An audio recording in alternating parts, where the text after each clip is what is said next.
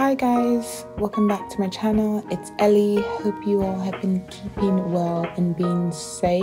In today's video, I'm going to be sharing some top design apps and softwares used by urban designers. So if you're interested in urban design or becoming an urban designer, I hope you find this video useful. Like always, if you enjoy the video, please give it a like and feel free to subscribe as well. You can also share this with anyone who might find this useful. Just a quick disclaimer, these apps that I'll be sharing obviously would vary depending on what country that you are living in. Also, it would depend on your educational background and the company that you are working for or the company you're intending to apply to. They have their own design requirements as well. So it's quite useful that you please bear that in mind and do a follow-up research and just check what your country deems as industry standards. So yeah, let's get right into the video. So as some of you may know, I work as a full-time urban designer here in the UK. So I'll be starting off by sharing some of the apps and design softwares I frequently use.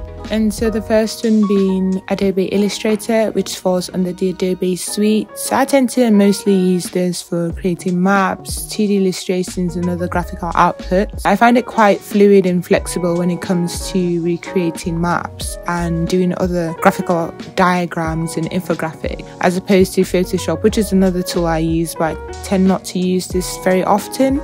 But I do see it as a requirement if you want to take your plans or design outputs even further. Photoshop is such a powerful photo editing software and tool, and so it's quite useful if you want to sort of develop your design or your plan further to a more realistic output. It's also very handy for architectural rendering and other visualizations. And so another app I use as an urban designer is Adobe InDesign. So this also falls under the Adobe suite, but I tend to mostly just use this for putting together design documents and other graphical reports.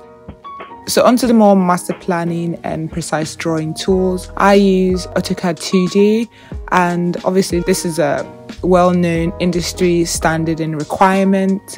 If you don't know how to use AutoCAD and you're interested, it's definitely an industry requirement. Although some companies and countries also lean more towards using Vectorworks. So I use Vectorworks as well, but my company didn't require Vectorworks. They leaned more towards AutoCAD. I see it as a combination of AutoCAD and Illustrator because it can both draft precise designs, as well as the output is quite similar to Illustrator in the sense that you can add colors. It's quite flexible as well. You've got layers. It's very similar to AutoCAD and it performs very well in terms of outputting. So in terms of 3D modeling, SketchUp is very easy in terms of if you want to do like basic 3D modeling. You can also use it for more advanced and complex design and modeling as well. And the good thing about SketchUp too is that you can also take it into architectural rendering softwares like V-Ray and Twinmoton, or you can opt to just coloring up or rendering up your plans in Photoshop. So another industry requirement, and this is obviously a requirement because of BIM, is REVIT. Like I said, it depends on the country or the company. With my company, they didn't require REVIT as a necessary tool for urban designers. I studied architecture technology, and so REVIT was one of the tools that we used, but it's not a requirement for urban designers. But if you happen to know REVIT, it's a great and powerful tool in terms of drafting building layouts in 2D and 3D. But as some companies or countries demand other tools like ARCGIS and even Infraworks. With ARCGIS, I don't tend to use this very often. I know very little about it. I tend to just use it for generating maps and just for simple conversions. Infraworks, I tend to see this more as like a US industry standard as opposed to the UK. I tend to only use this for 3D outputting, but it's not a requirement for urban designers, especially here in the UK.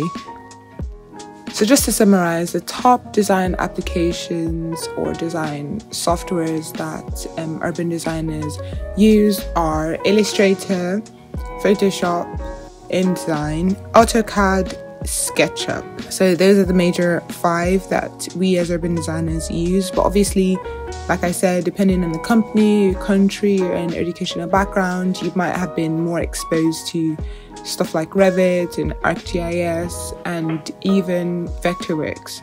So obviously do your research to know what softwares you should have under your belt. I highly recommend YouTube. It's free. We've got tons of useful information and videos teaching you how to use some of these design softwares.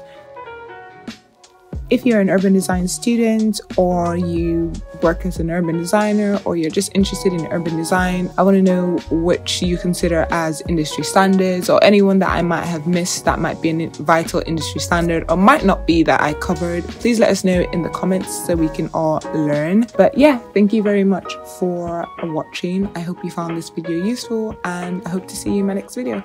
Bye!